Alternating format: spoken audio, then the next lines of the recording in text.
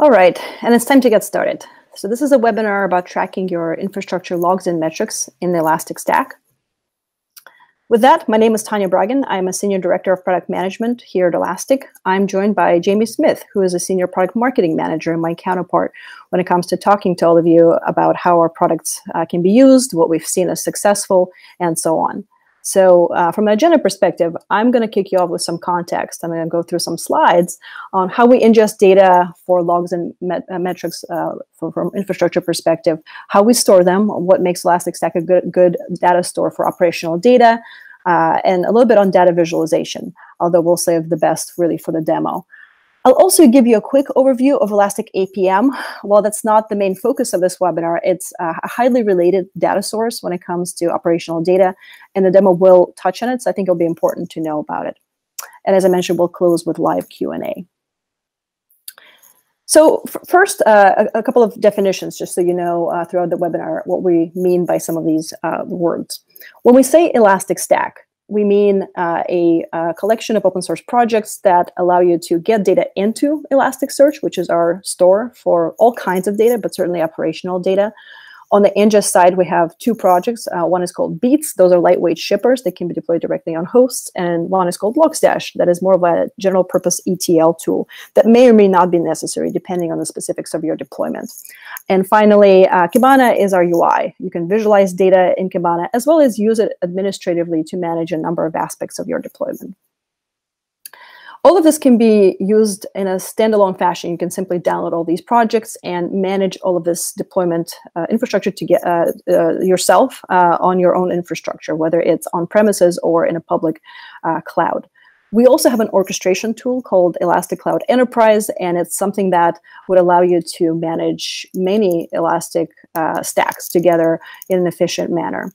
And finally, if you would like a fully hosted experience where you simply go to a website and say, spin up Elastic Stack for me, I just want to send data to it, that is Elastic Cloud. This is our fully hosted offering that is increasingly popular for a number of use cases and certainly for metrics and logs. So the Elastic Stack is fairly flexible, but when it comes to specific use cases, we've identified opportunities to make it even more turnkey for those experiences. And today we'll focus on solution areas for logs, metrics, and APM. Within these solution areas, we look at things like how can we make data easier to ship from a specific data source that's relevant, or how can we help you visualize it better in a more turnkey fashion? Or does it make sense for us to add maybe a custom UI for a specific workflow that's relevant to an operator? So this is what the solutions team focus, and actually I'm part of a team that we're calling internally observability team that really combines these three use cases in a set of these curated experiences. So let's go ahead and get started. And again, the focus here will be metrics and logs. So let's start with data ingestion for metrics and logs. And as I mentioned in the preview, there's really only a couple of components you have to think about when you get started with this use case. First is lightweight data shippers. And for logs, we have something called FileBeat. And FileBeat, as you probably can guess by the name, tells files. And those files could be just text logs or JSON logs, and you can go ahead and get those into Elasticsearch. Elasticsearch has something called ingest node that can parse those logs for you. It supports Grok. It supports a number of other processors that are very commonly used to transform unstructured log data to structure that can be then visualized in Kibana. It's a very similar workflow for metrics. And again, you can probably guess by the name, MetricBeat is what you would use to gather metrics from your hosts. And MetricBeat will do things like ping an API, get some measurements, and send it off to Elasticsearch. You may or may not need ingest node for those. Many metrics just simply come already in a structured format. To make it easier to get structure from logs, we recently added something called a data visualizer within the machine learning part of our offering. And this tool is really great for somebody who's just getting started, or maybe has a new log that is not yet in Elasticsearch. You can simply take a sample of that log, paste it in, and this tool will discover the structure for you and even suggest Grok patterns that you should use to analyze and to parse those logs on an ongoing basis. So check it out if you haven't seen that. It's fairly new. But for common log types that come from vendors that just have a format that's well known, we provide a number of what we call FileBeat modules. And a file bit module will, you can simply, it will simply recognize what kind of data you're shipping, or you can configure and enable this module for a particular log, and it will extract the structure for you, store this data in Elasticsearch in the most efficient format, and even give you a Kibana dashboard so that you can see this data right away. So very, very turnkey experience for known logs, and this is just a couple of examples of those logs. So as you might expect, system logs, container logs are fairly popular. Everybody's got some of those. And for applications, there are a number of categories in which we have these types of modules. And it's not a full list. This is just an example. Similar for turnkey collection of metrics, within MetricBeat, we have a concept of modules. And again, modules will do exactly the same thing as with logs. Minus maybe the parsing, because again, metrics are structured by definition. And there are a lot more metric types that we're already collecting. Again, system and containers are very popular. Lots of our users are collecting metrics from Docker, Kubernetes, and other projects within that ecosystem. And actually, for cloud environments, we have cloud metadata processors that will add to your metrics metadata that is relevant to a particular cloud environment from which you're collecting data. And then for high-level services, many of them have logs, but many of them also have APIs that you can pull for information, such as, for instance, in queues, the queue length, right? And maybe you want to get that from an API and ship that periodically alongside your logs. So again, number of categories that are relevant. In addition to FileBeat and MetricBeat, we have a couple of other specialized beats I just wanted to mention. And again, this is not going to be a full list. There are a lot more, but relevant to this conversation is Heartbeat, which is really great for uptime monitoring, right? So if you have FileBeat and MetricBeat running on a host, it's great if the host is up. But what if it goes down? Absence of data may, simply mean that there's just no activity. So maybe you want to monitor it externally and kind of generate synthetic traffic to just make sure that this service is responding at times that you expect it to respond. And you can even deploy Heartbeat at different locations. So you can see what the response is like from inside your network, outside your network, and so on, because network often can make a difference in what the response is like. So Heartbeat is great at that. We actually just GA'd it in a recent release, and it's been used very heavily internally at Elastic. Our SRE and our infrastructure team are using it to monitor our own services. Last but not least, I wanted to talk about FunctionBeat. For those of you that have moved to more of a serverless architecture, deploying FileBeat and MetricBeat may just not be what makes sense for you, because you aren't even renting infrastructure. Your applications may be composed of these turnkey services that are getting data in. The code is maybe running in something like Amazon Lambda, so there's no server really, right? And the metrics and logs themselves may be shipped to other services like CloudWatch and CloudWatch logs. So FunctionBeat itself, the shipper itself, will run within a Lambda. It can be triggered by an event, for instance, from a CloudWatch log group, and it will collect metrics and logs from various services and forward it most likely to Elastic Cloud at that point. You probably are using a fully hosted offering at that point, but maybe your own Elasticsearch. It really doesn't matter. You can ship it to a number of places. So we're pretty excited about this. A number of our customers have been asking for functionality like this, and we'd love your thoughts for anybody that's already moving in this direction. All of this data, coming from different sources, really, you benefit from this data in the same operational store if you can correlate it, if you can look at your metrics and very quickly drill into logs that are related to it. And so for that, common field names become important. We have some common fields already, but we are adding a lot more, and we're calling this set of common fields Elastic Common Schema. If you'd like to follow along, there is a repo that's on the slide here, elastic/ECS. We'd love your feedback. I know many of our users have already created their schemas internally, and we'd love to see what you've learned through that process. We have a number of discussions going on there already, and that's contributed greatly to the creation of this schema. So please take a look. And our first goal is really to integrate this schema into the solutions that we're shipping. But some of you, I know, are interested in using it internally as well, maybe for any data that you're collecting outside of the shippers that we provide. So feedback definitely welcome. Last but not least, on the shipment side, the shippers that I'm talking about could get into hundreds, thousands, tens of thousands, even hundreds of thousands in some cases. And so a frequent question we get is, is Elastic doing anything to make management of these shippers easier? And a lot of you are already relying on config management tools, especially at scale, and those are still going to be relevant, especially as far as deploying and upgrading those shippers. But once they're deployed, the question usually is, well, can I see them centrally? Can I see what configuration they have? Can I notice if there's a problem with the configuration? Maybe quickly fix it from a centralized point, as opposed to having to always go back to my config management tool. And the answer is yes. There is a beats central management feature that supports file beat and metric beat, and you can, in a screenshot here, basically have a configuration snippets that are managed via tags. It's a very sort of easy way for you to take deployed shippers and be able to see centrally what's happening with them and modify configuration if needed. Okay, on to data storage. So collecting all this data is great. Usually users get excited when we talk about all the turnkey ways in which we collect data. But the next question is, well, Tanya, is the storage of this data going to be efficient? Elasticsearch is a search engine. I understand why I would maybe store logs in it, because you search logs, but what about metrics? Don't you need a specialized data structure, specialized analytics engine for metrics? And I think to answer that, let's first take a look at logs and metrics side by side and really see what the data looks like. Logs are ultimately event data. Again, we always think of text logs, but it could really be just a queue where you're pushing events with some structure. And if you look at the structure of those events, typically there's a timestamp. There are some textual fields, sure, and some of them should maybe be available for full text search.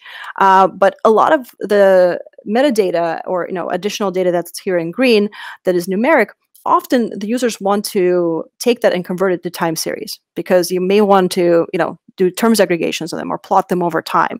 Things like status codes, things like transaction length that are in the logs.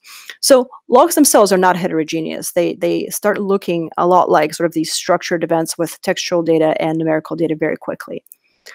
If we look at what's commonly called metrics, the main difference there is those are periodic measurements of something that has a continuous value.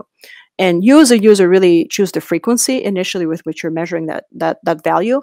And yes, they're much more numerically dense typically, but there is textual data associated with metrics too.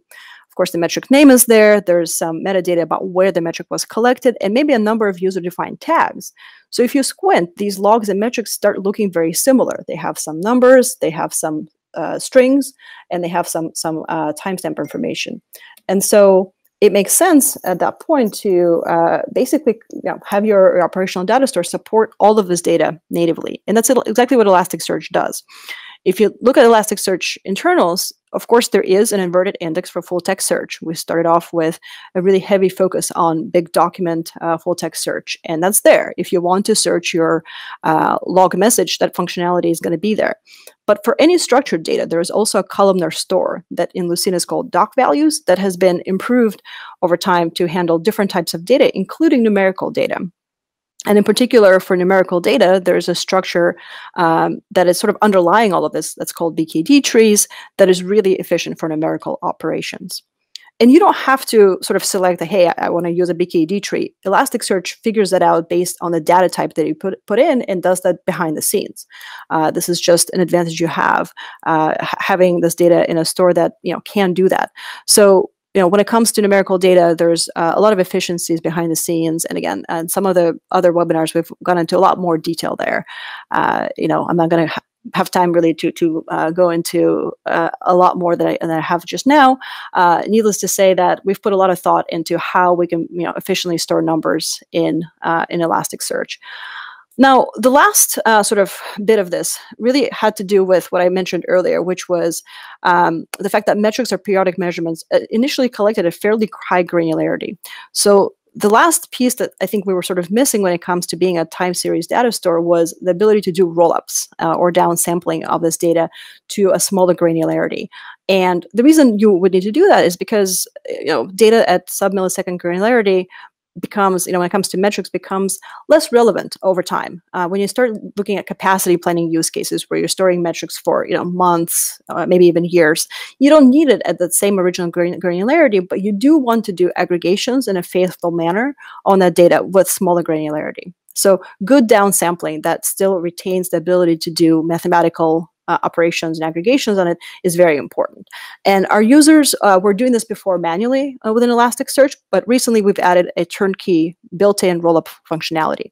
So Elasticsearch now has a rollups API. Kibana supports rollups in the UI, and you can now do this in a very turnkey way. And for many of our users, this was sort of a turning point where they said, not only is it possible, it's actually very easy and natural for us to store time series data that's heavily numeric and there are periodic measurements of metrics in Elasticsearch. So this has become a pretty common use case at this point. A couple of other things on the storage side. Hot warm architectures, again, are pretty important for logs and metrics. We support them in Elastic Cloud. If you go and start a deployment, there's a hot warm template there that's going to really help you. You don't even have to make a lot of choices. It basically selects same defaults for you for how you would organize your hosted instances of Elasticsearch. Within the stack itself, there's a tool called Curator, but we're also adding an index lifecycle management feature that is turnkey within the stack, and that's coming in the next couple of releases. So hot warm, again, is natively supported. And really helps you make sure that as your data ages, you have an automatic policy to go along with that. Okay, so now we're close to the end of the slides. Data visualization is the last piece I just wanted to mention. Hopefully folks are familiar with Kibana, and in Kibana there's a couple of key tabs that we'll be showing as part of the demo. There's of course Discover. Discover is basically a document viewer for Elasticsearch. You can look at specific documents. You can see their sort of presence or absence over time. You can drill into details. There's a Visualize tab that will allow you to take the structure that's in those documents and put it on a chart. And finally, a Dashboard tab that allows you to put that together into a single pane of glass. Maybe a less known feature, but very important for these time series use cases, is something called Time Series Visual Builder. So when you go to the Visualize tab in Kibana, under the time series category, there's a tool called Visual Builder, and this tool basically is built specifically to work with time series data and to apply regular and pipeline aggregations on top of this data, to build charts like you see here, where you've got KPIs with event data overlaid as annotations. Really powerful tool. If you're not familiar with it, definitely check it out. When it comes to these modules that I showed you earlier, where we provide your dashboards out of the box, many of them use this time series visual builder as the underpinnings for building the charts. So you can find some good examples from the modules. Now, Kibana is great, and for ad hoc analytics, everything that I showed you is a really natural way to interact with log and metric data in Elasticsearch. But another thing that we've been sort of hearing from our users is that, what about support, for turnkey common workflows where maybe a dashboard is not the most natural thing. And one of the views that we've been asked for is an infrastructure view, where basically at a high level, I can see all of my infrastructure components, and I can see trouble spots within those components. And that's exactly what we recently added, and we wanted to show you as part of this demo.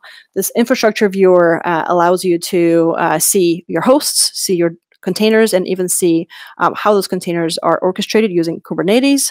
You can group by parameters that are sort of natural within that, things like node and namespace within Kubernetes, for instance, and be able to see at a high level where there is a problem, and then from there drill into logs and metrics. As part of Kubernetes in particular, we recently joined CNCF, and we were just in KubeCon in Seattle. Lots of excitement around what we can do for Kubernetes observability. So anybody that's got projects around Kubernetes and is already using Elastic for logs, consider us for sort of full stack observability within this. We'd be happy to talk to you kind of about how that's done. And again, a lot of our demo will focus on that shortly. And last but not least, on the Kibana side is a log streaming view. So Discover is great. Again, it's a good document viewer within Kibana for Elasticsearch, but it's not always optimized specifically for streaming a large amount of logs, especially if you have a real-time problem where you want to see kind of a live tail. Discover is not exactly optimized for that.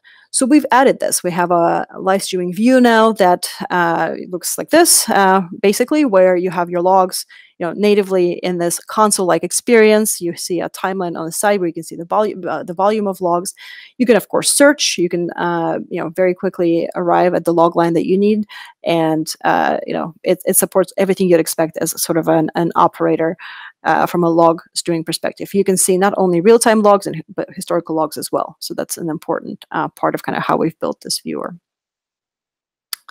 Okay, so briefly, Elastic APM. So what do we mean by APM? And basically, if you look at this request response pattern, right, there's a request that goes to a server and a response comes back. Maybe it's very slow, 7 seconds, I fell asleep by now. Or maybe an error comes back. Certainly, logs and metrics can be used from externally from the application to see that this happened. A log will tell you that a 500 error came back.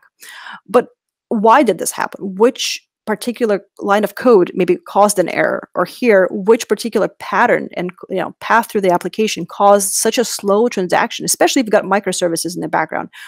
Which services were talking to each other to result in such a bad experience for the user? Often those questions are really hard to answer without measuring this type of performance, transactional performance from within the application itself. And that is exactly what APM does. APM tools rely either on manual instrumentation or provide agents which auto-instrument your code and then show you this information in a UI where a developer can very quickly zero in on the root cause of the problem from an application perspective.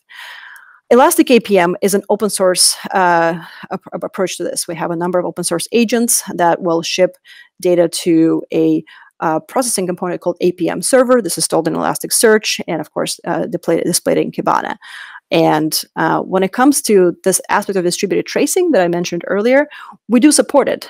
So the agents will actually communicate with each other and will introduce a trace ID where if there's a parent transaction that calls another service, you will be able to see in a distributed trace view what happened, which service called another service, and at each point, what were the spans or the measurements from the application perspective so that you can really find out what went wrong. For anybody that's out there that's already played with this and maybe has looked into standards like open tracing, we support open tracing as well, right? So if you have existing instrumentation and it complies with one of these evolving standards, we're very excited about them. We think it's important to support something that is that's going to help you really track the health of your applications from a distributed perspective. So at this point, let's go ahead and jump into the demo. Jamie will show you how we bring all of this together to solve a particular problem. Thanks, Tanya. Hi, everybody. I'm going to touch on quite a few of the things that Tanya brought up and talked about. The first thing, I just want to give a quick overview. We have an application. If you're familiar with some of the different demo things they have, this is the pet clinic application. It's just a standard thing they use to demonstrate Spring. It just has owners and veterinarians. We have apparently a veterinarian office that has a lot of specialized doctors. I'm going to start in Kibana. We're going to be looking through kind of our faux inbox. The first thing that it's kind of useful to talk about is actually the architecture of that application we just saw. This application, it's all running on Kubernetes. We have, there's a 3-node cluster. I think we have 3 nodes. Each of them are 64 cores. I forget how much RAM they have, but we have the systems. Each of the layers is set up for fault tolerance. So we have multiple instances of these things. We have at the top end, we've got the React layer. These are the things that are running in the browsers, being sent to the browser. And then we have Kubernetes services wrapping each of these things so the fault tolerance is there. We have on the left side, we have MySQL. We have a Spring Java talking to MySQL. And then we have Python Flask applications talking to Elasticsearch, performing the address finding lookups. Within each of these components, we have the various beats and systems running. So we have file beat, packet beat, and metric beat on most of them. And then on the MySQL, we also have audit beat running. So we're going to kind of drill down through some of these things. So we get in my role here, I'm an ops person, to get an email from our system that the website was getting some slower than usual response times. It's going to take me on a link. I'm going to jump in here to our machine learning. This is taking me into the anomaly viewer. If you're familiar with machine learning, you may have seen the screen, but machine learning, it's really going through and looking at times, looking at values to tell us where certain outliers are. Sometimes you're sitting there looking at the screen.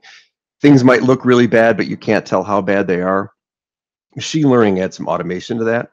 In this case, this job, we're comparing 2 different jobs. If I hover over one of these things, it tells me these 2 different things. We have the Pet Clinic Spring request, and then there's also the Pet Clinic node. So you saw there are different tiers. We had node and Spring.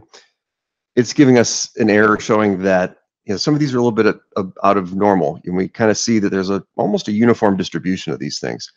I can actually click down on one of these things and it will refine it. And it shows that we definitely had a period of time where we had some orange. The closer to red it is, the worse it is. In this case, this red one that we clicked on had a pretty high anomaly. With machine learning, you can actually set up, with your jobs, you can set up links that will take you in the same time context to different places in Kibana. We're actually going to jump in here now. We're just going to take a quick tour in the actually the APM interface at this point, just to give a high level of what we're looking at. We see at the top left response times and requests per minute. I can actually filter down through there, and I can see if I get rid of my 200s and 400s, these are the not founds and the successes and not founds. We can actually see where we had this slowdown, we're not having errors. So this is kind of, we're delving in, trying to see where is this site slowness coming in? What is causing this? So it's not errors that are causing it. We're just really seeing that something happened at about 7 p.m. in my time zone. We can actually drill down and we can see that the way it's sorted here, it's sorted by impact. So the impact, it's not necessarily what is slowest, it's not what's executed the most, it's really taken those things both of those things into consideration. So I can go ahead and click on this. So we're looking at the owner's rest controller, an operation called get owners. So if I click on these things, this little piece here in the middle, this is a response time distribution. It looks similar to the last screen, but it's saying the things on the left, these are much faster response times, and the things over here on the right, they're a bit slower. I can scroll down and I can see, looking through, seeing that there's really a lot of select statements in here. So there's something going on, that something is inefficiently looping and doing selects. If we can go back up and look at some of the longer ones, we actually see the same behavior. And if I scroll down, it looks like about the same number of pages. So it's just doing the same thing, just a little bit slower. And that to me is saying that it's not necessarily a problem with the service. It's just something more in general. So if we come back and we go back to these, let's go back to the things. This was the owner's controller. Let's pick something else out on the owner's controller to look at. And we can sit here. We see this is the update owner, and we see the stack. What we didn't see the last time, this is now active. So I click this view full trace. And now, rather than just looking at the calls for that one piece, I can look at the whole interaction as things are flowing down this architecture. I can see the React layer calling the other pieces. And I can see that API owner is calling the update owner.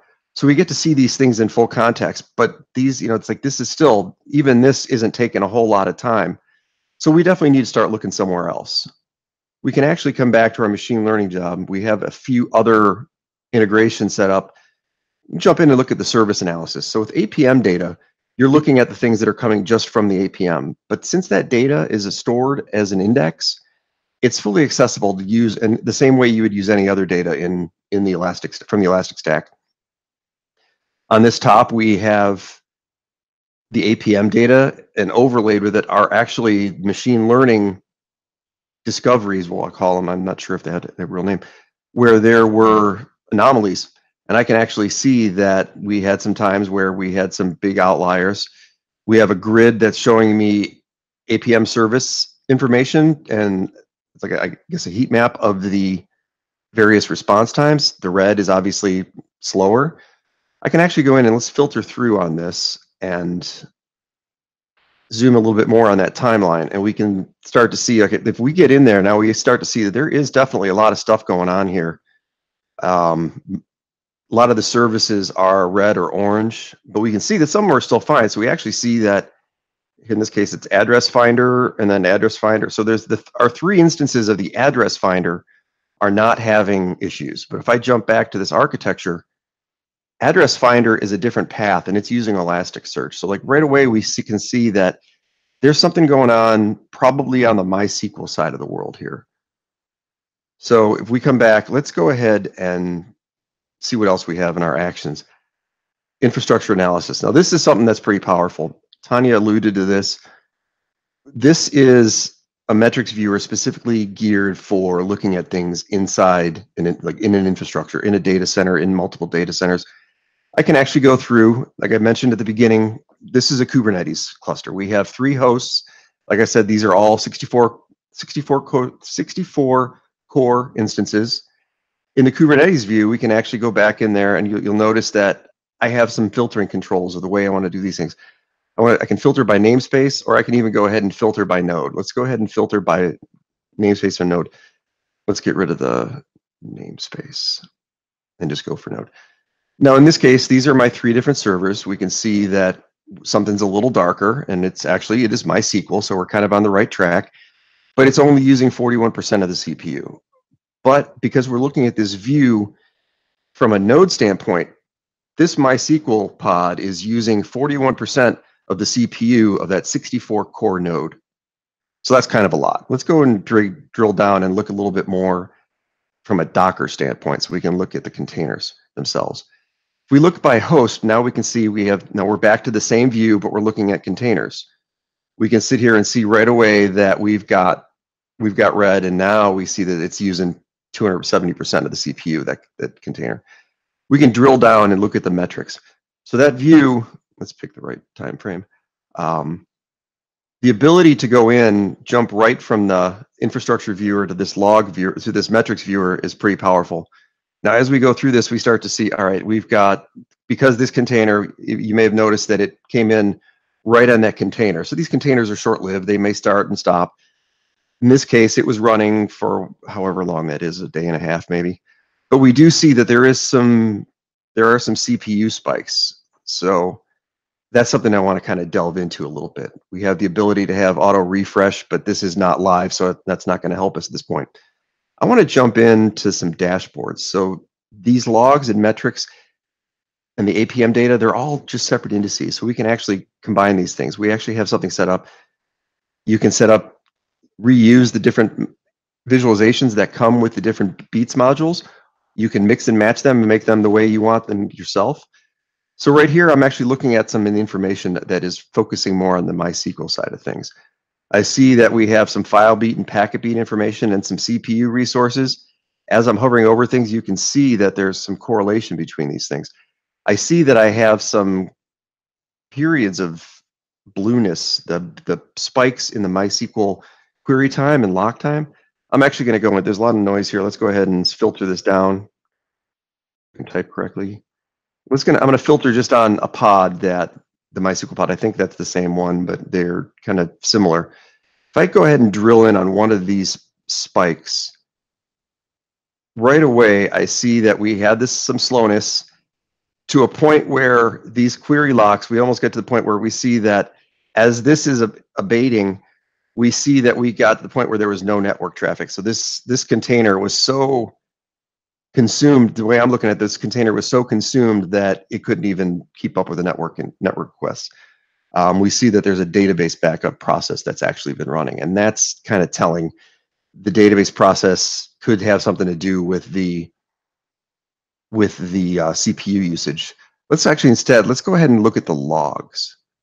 We jump right in, so we're able to I'm tied right from that dashboard. I can jump right into the logs viewer. We see a lot of things going on. Again, it'd be great if this were something that we're still running, but it's not, so we can't use the live streaming. But what I can do is we know we're talking about, we saw the slow queries. Let's go ahead and filter down on some, kind of get rid of some of this noise. And what I'm adding here is I use the autocomplete to find the query time, and I'm saying, show me the things for that pod that had a query time of more than 30 seconds. And right away, it jumps up. It shows that we have 5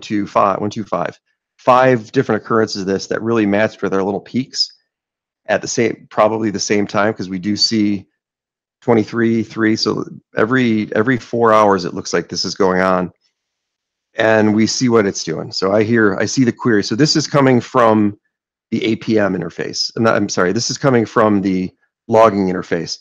So something outside of our APM, because we would have seen these slow queries in APM if that had been, is running this, and it's doing a really, really bad query here. This is a join that has no join criteria, so it's just doing a Cartesian product against all 4 of those tables. So it's clearly taken a lot of time, and we see this query is taking about 2 minutes per iteration. So that's kind of out there. So, so we kind of went through real quick. We saw a few of these things. We were able to say a PM, let me view what's going on and what was happening in my application. Didn't see anything jumping out as there. We did see that there's something that could be improved with that N+1 SQL query. Able to go through and use the metrics viewer, infrastructure viewer to see that we had some hotspots, drill down and tie these things together and come up with two plausible things that, not sure if it's one or both that are causing these issues, but we definitely have two places to look to see what are causing these things. I think at this point, I think we move on to Q&A. I'm going to stop my sharing if I can find the button. Yep, I think Q&A is a good idea. There's been some good chatter in IRC, but for those that are not in IRC, we might repeat some of the questions that were already answered there just so that we can capture this. So there was a question as to whether the infrastructure UI is free or is it commercial. It's free.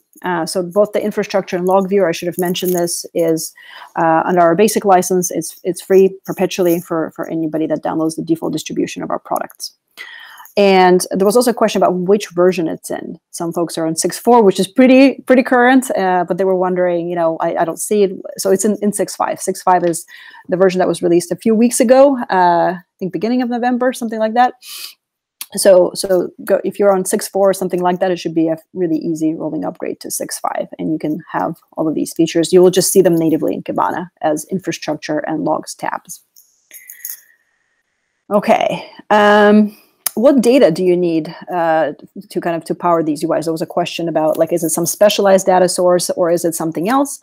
And the answer is it just is file bit and metric beat. So for those two UIs, we actually have a getting started guide under the products that we can share in RSC shortly here for those that are there. And I'm going to show in the closing slide as some resources. You can go to the documents and it'll tell you which beats to set up, which processors to enable. So look for the infrastructure and logs monitoring guide on the Elastic documentation to get all the details for how to set up those two apps with the right data sources. But really, it's just file bit and metric beat. Okay, and there was another question that I saw that I think was answered, but I just want to make sure. And this was really about rollups, like exactly how did they work. I know I skimmed over that just in the interest of time. That topic itself can cover 10 minutes, and I just didn't have the time for it, unfortunately. But rollups work by you defining a rollup job. And this, it is a pretty easy thing to do. There's an API, and there's also a job configurator in Kibana. And job sounds, maybe like something like a big deal, but really it's a very, very simple definition. It's what index do you want to roll up, what metrics or what fields do you want to retain, and for those fields, what operations do you still want to do on them after you rolled them up. So it's kind of a declarative syntax, very easy, right? As a user, you can just sort of say, yep, this field, and on these fields, I want to do that. So you can do that again via an API or via a UI in Kibana. And once you've done that, once you've set that up, these roll-up jobs simply just run in the background. There's a little task manager that you can see sort of the status of the jobs and do what you'd expect to do as a background task. So pretty easy to set up, pretty easy to operate. No external components are needed. It's all managed within Elasticsearch. Cool. So those are the questions I noted. I don't know if there's anything else. Let me just kind of glance at the chat and see if maybe something else is popping up that's new. And if we aren't able to answer right now, we'll actually pop back into IRC and answer them. So let's see. I think there was one on licensing in general. And I think, correct me if I'm wrong, I think everything that we've used in this demo was, aside from hidden aspects of security, which we didn't talk about, was pretty much a basic license with the exception of the machine learning. Correct. Yeah. So like the APM UI you saw is also a perpetually free UI. It's under the basic license. And yeah, I think the only sort of component for which you would need a subscription with us was machine learning. That was a big one. It provides a lot of value to those deployments for sure, but sort of the way we see it is you can get started at scale with all of these use cases using completely free functionality. So definitely check it out. It's hopefully something that will add value to your deployment. And then if you ever need to engage with us on a successful deployment, we'd be more than happy to hear from you. Anything else you see there, Jamie, just before we jump off? I'm looking at the latest ones. Yeah. There was one that I saw. One about. I think I'm gonna paraphrase. What can they use the logs viewer with? Is there any restriction, or is it just pretty much any? Yeah. So we recommend that you use it with FileBeat, but ultimately it just relies on a certain schema. And same with the infrastructure UI. And so, when it comes to using your own data, as long as the data is in that schema, the UI will work. It basically will just look at index types or index names that it expects. But you can configure that. You can say, actually look at these other indexes instead. So it's configurable. Again, more information is available in the docs. And ultimately, if you have existing data that didn't come from FileBeat, but if it conforms to the schema that we expect, or if you set up field aliases, it should work. And the goal is really to make it turnkey with our shippers, but also sort of this is where common schema comes in. If it's open. If you have some other methods of shipping the data, these UIs will work as long as it's in the expected schema. Okay. Cool. Well, I see some additional questions. I know that the team members are responding to them. What I'll say is maybe what we can do is, Jamie, let's share a couple of closing slides just to show folks the resources that we have. And after that, we'll stick around in IRC to answer more questions. All right, I am sharing. There we go. Very good. Yeah. So as I mentioned earlier, this functionality is in the latest release, the 6.5 release. If you already have it, or if you can easily upgrade it, an easy way to experience all of this is to simply go to the UI, for instance, this Add Data UI, and just try out some of our modules. It's pretty easy for you to get the data in and start taking a look at what you can do with it. If you don't have the latest version, you can set this up easily just via a standalone download, or go to Elastic Cloud, where we always have the latest version, and just spin up a hosted instance. There's a free trial. You can do anything you want with that for a certain amount of time. That way, you can kind of see how things work before you commit to kind of running it in another environment. The last slide just has a couple of resources. As I mentioned, you can go to some of our product and solution pages to find out more about logs, infrastructure metrics, and APM as use cases. There's also a container monitoring page that's dedicated to that use case in particular, given just sort of the trends we've seen. And we hope that you've enjoyed it. We hope that you see that with the stack, you can start putting together some of these data sources that are often kept separately into hopefully a peanut butter and jelly like sandwich that actually gels together really quite well, and you get sort of a 1 + 1 = 3 type of scenario. If you have any outstanding questions after we're done with the IRC chat, where we'll stick around for sure, drop into discuss at elastic.co. We have 3 forums that are dedicated to these new UIs, APM, infrastructure, and logs. Please ask questions. Please give us feedback. We'd really like to understand your use cases and what we can do to continue to improve some of the turnkey solutions in these areas. Finally, if you've got a feature request, a bug, GitHub is the way we engage with the community. All of our development is in open source, so you can jump into one of these repos. You can give us feedback, and if it's more like a feature request or a bug, the satisfying part is when you'll see a developer directly engage, ask you for more information, and hopefully get a fix. And for those of you that are contributors, thank you, and we look to more of your contributions. I think with that, we'll close the video part of this webinar, and we'll stick around in IRC to answer more questions for anybody that's still there. And maybe if your questions didn't get answered, ask it again, and we'll try to answer. Thank you. Thanks, everyone.